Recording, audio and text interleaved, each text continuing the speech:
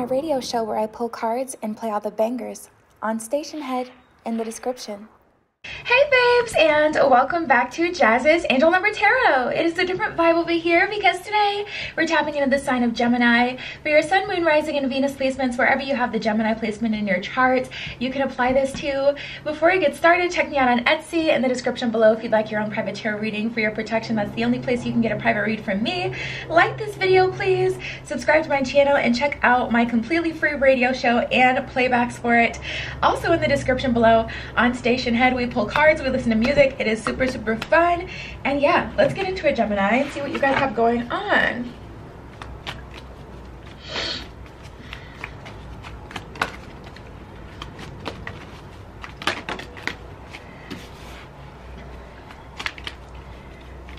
Oh, that's so interesting. We got the Miriam Sacred Vision, the first card that came up for you guys, and it is represented by the twins, just like you, Gemini. So definitely feel like that is confirmation that we are locked into your message today. I'm just going to read this one and then I'll pull some more. Sacred Vision. Choose to forgive in order to heal. See the light in all. Remember that love has no boundaries. So you're being taught a lesson of unconditional love, Gemini. You're being taught a lesson of allowing things to grow, allowing things to develop, allowing people to grow, allowing people to develop without you.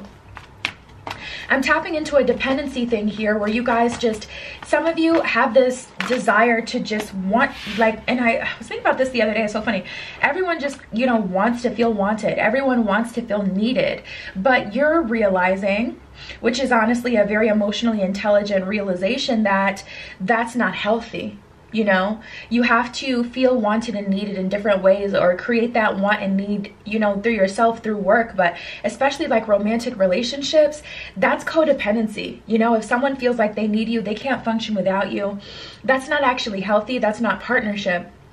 That's, you know, having a band-aid of a kiss and a hug and some intimacy to soften the blow of having to do all of the work because you're still in the driver's seat. I saw a TikTok the other day, and it was, you know, this girl talking about how it doesn't feel good to have her partner come to her and say, what can I do to make your day easier? It would feel better to have her partner come home to the apartment they share, see that the dishes need to be done, and just do them. Because otherwise you're still waiting for me to give you a command, and it's like I might as well do it myself because I'm still investing energy in this thing. So the downloads are really coming through in terms of romance for you guys. We haven't even pulled any romance cards, but I guess that's the best way to explain this energy and use it as an example. This energy can play out in the workspace, you know, taking on too much. It can play out in so many different ways. So, all right, let's see what else we got for you. We have Archangel Michael with Trusting Heaven. So yeah, you guys, you're allowing someone to grow, allowing someone to develop. Maybe you have to let them go temporarily, or you have to switch up the energy in the situation, and it's uncomfortable. But Trusting Heaven is here because the universe is saying, listen, you know that this is what is required in order for your dream, or, you know, your desire to be able to grow, whether that's a dream of having a better relationship, having the perfect relationship, having a better job, having less responsibility, a more balanced work environment, whatever it is for you. You are safe. Angels are close. Surrender your concerns and allow a miracle to occur. So miracle energy is things that you can't see, which is why it's called a miracle. You know, typically miracles aren't the thing that you know is likely going to happen. Typically miracles are like when it's like, well, I don't even know how I got that provision from the universe. I don't even know how this blessing, you know, came to me. So yeah, you guys, we got Master Buddha. Increased awareness, deep connection, trust your inner voice. So yeah, you're being called to do the best thing for your situation, and you're leaning into that, and I can just feel you kind of falling into that energy. Sarunos with life force, express your driving passion. Sensual powers are increased right now, so you guys may be having your kundalini awaken within you. You may want to channel that kundalini energy to whatever chakra needs you know, it the most. Maybe it's your heart, maybe it's your solar plexus chakra. Solar plexus chakra, I feel like, is a really good one. But you definitely want to channel that energy to your heart chakra so that you can be comfortable opening it up truly, and truly opening yourself up to unconditional love, which isn't having someone be dependent on you, but allowing someone the time and space to grow on their own. And that's why they call it like tough love sometimes, where people do the right thing but it feels tough, and it's like, yeah, but that's still a form of love. What you may have here right now is a form of dependency, whether you're dependent on it or someone else is dependent on you. And you may want to channel some of that Kundalini energy to your heart chakra or your solar plexus chakra. Solar plexus is all about self, so that can help you, you know, be comfortable and confident in self and know that you are worthy of whatever it is that you want to manifest, so that you can feel more secure knowing that things will always work out in your favor, or just cracking open that heart chakra, or maybe both, whatever. So hope, love, and acceptance. Love is yours. Recognize your divine worth and choose loving thoughts is what it says at the bottom of that one. But specifically what sticks out to me is the acceptance. Acceptance that this is the way that things have to be done, or this is the way that you've seen is going to be the best to benefit your outcome. A plant can only grow as big as the pot. So yeah, there's a moment where things get a little messy and you take the plant out of the pot and, you know, it needs a little tweaking, but you have to be confident that it'll come back together. And this is interesting. Offering, offering, offering, offering, offering. You're not offering anymore. You're not freely, willingly giving up your energy. If someone needs help, you're at least allowing them to ask you for help, but you're not taking initiative to just fix anything anymore. Look at this Knight of Cups in reverse, where it's like you were like, oh, something's wrong. Here's my cup. You can take some of mine. You're thirsty. Here's a drink. You know, and it's like, no, you're allowing someone to be thirsty a little bit, so maybe they can get to that space where they start to see the visions and they have a revelation. I don't know. You know. Yeah, and it's all for the purpose of the relationship coming together. We have the Two of Cups here. So there's chemistry. Wow. Wow. Yeah, I knew I was picking up on romance.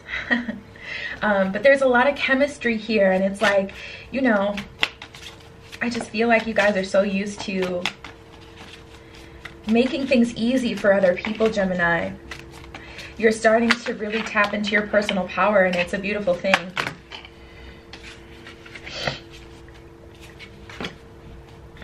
Wow. Oof. Look at. We got the Star card and the Five of Swords. Look at that Five of Swords card. You see how they're holding the swords?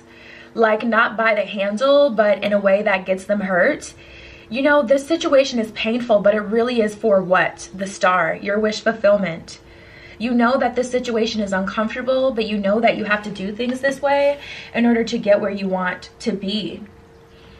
So it is uncomfortable, but you know that it's for the better. Have confidence that you're doing the right thing, because you are, and it hurts you. It does. And that's what makes you, you know, you just want to kind of stop the pain. You just want to stop feeling this way. You don't want to feel this way, but you know that this is the best thing to do. Ooh, look at this. We got the Page of Swords and the King of Cups in reverse. So whoever you're dealing with right now, I almost wanted to say Virgo, that was weird. Whoever you're dealing with right now, Gemini, Page of Swords in reverse, they may add into the situation, but very minimally. You know, Page is the energy of someone who, I may have to close that window if that gets too much louder. But yeah, Page is the energy of someone who definitely takes instructions. Page is a very childish kind of energy. The energy of a page is the energy of someone who needs to be instructed. King of Cups in reverse, like someone is not on the same level as you. Let me close the window real quick.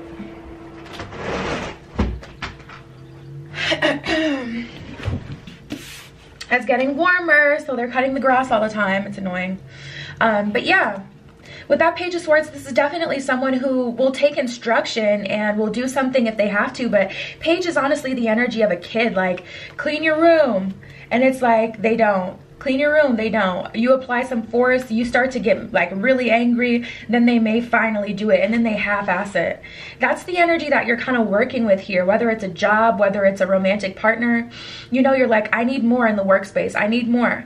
you know, I need more support, I need more this. And then once you're about to quit, they finally throw you, you know, someone from another store who spends a couple hours a week at your store to help you out. And it's just like, that's still not enough, but it's just softening the blow. But you've kind of taken on this energy of being used to being responsible for things so much. It's hard for you to release it, but I feel like you will truly release it, because this King of Cups in reverse is not it. That is not divine masculine energy. This is a divine masculine being completely lazy. Someone with a lot of potential being completely lazy. And it's crazy because that potential is what kind of keeps you here.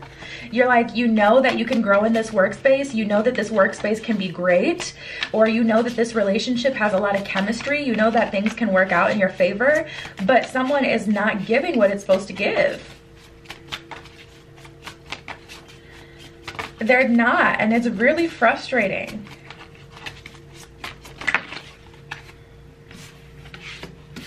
Oh, yeah, I keep getting this duality in your spread. We got the Sun card, but the Strength card in reverse. So all of these indications that you're doing the right thing. The Sun and the Star, for me as a reader, typically represent fame as well. So you may be dealing with someone who has a bit of notoriety, and they're used to having things super easy. Or someone who gets a lot of attention. Maybe they're, you know, famous in the community to some degree or something like that. But regardless, this is definitely a difficult situation. But the universe is telling you this is leading you to victory. This is leading you to where you want to be. The connection that you want to have is possible with this person, but you do have to change your approach. You're able to have a cohesive, happy work environment where you don't take your work home and you're stressed and, you know, in a bad mood for the rest of the night and then repeat the next day.